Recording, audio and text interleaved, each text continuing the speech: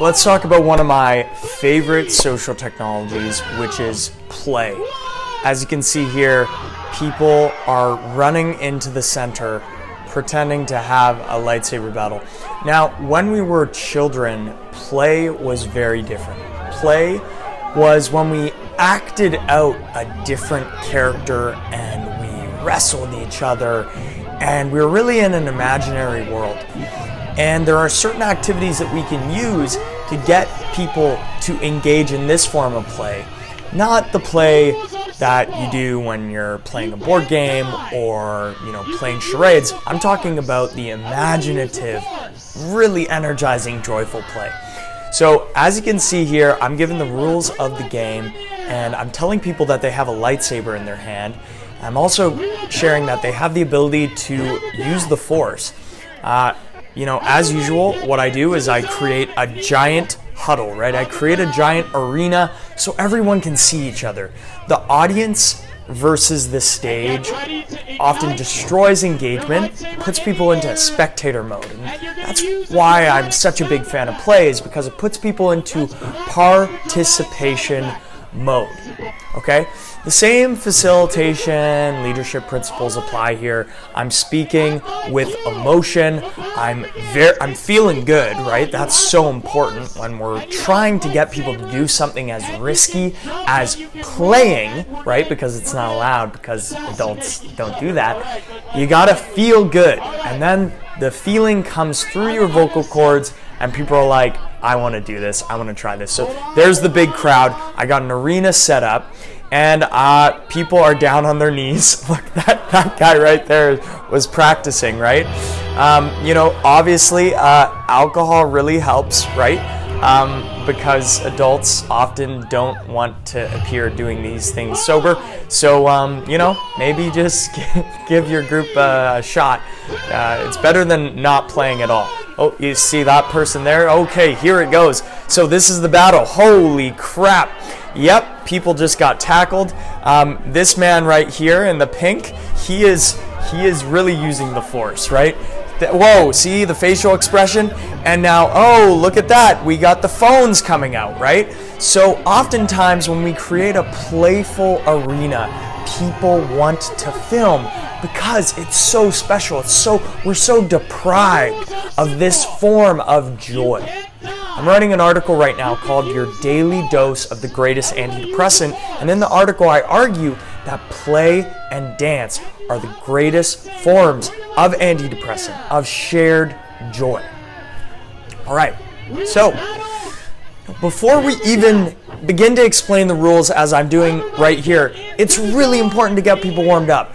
People are not going to do this right off the bat. We got to elevate people's physiology, get the blood flow going, and create that psychological safety. Create some form of unity in the group, and right, that's another reason why I love getting people into circles, is it creates a sense of unity, and with unity there's psychological safety, right? When we unite and when we're all committed to doing the same thing, there's much more safety to take risks. If everyone's taking the same risk, it's safer to take the risk.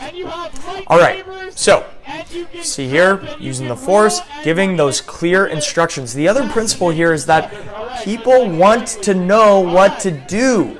You got to give them clear instructions. The less instructions, the more vague it is, the more people need to think about what to do. But if you give them super clear instructions, then they know how to play the game, and everyone else knows how to play the game. The whole crowd is engaged and committed, visibly committed to playing the game. You'll see everyone's on their knees. They're committed to playing the game. So everyone else who sees that is like, okay, well, I'm going to play too because everyone else is committed. So there we go. The alcohol flies in the air and bam, playfulness happens. Okay? So how else can we create playful moments? There's databases of games out there.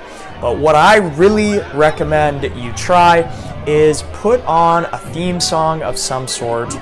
Maybe it's Thriller by Michael Jackson, or maybe it's Kung Fu Battle, and really get people to just pretend like they're in the world where the music was made, right? So there's, Mr. Roboto, there's the Kung Fu Battle song, there's Mission Impossible, right? That's what we did after this exercise.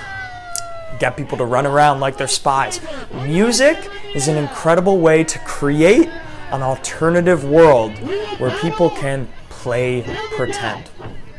Last thing I'll leave you with is that play, the emotional exchange, the joy exchange happening between all these people here, right, through eye contact, through touch, it's primarily mediated, through those two things, eye contact and touch. And so games which involve physical contact, consensual physical contact, right? Everyone knows that the game involves that.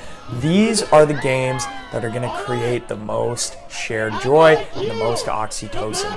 Okay? If we think back to when we were children, oftentimes we just kind of wrestle with each other, right? And like kind of pick each other up and like push each other, right? Now that pretty much only exists in a mosh pit these days, right?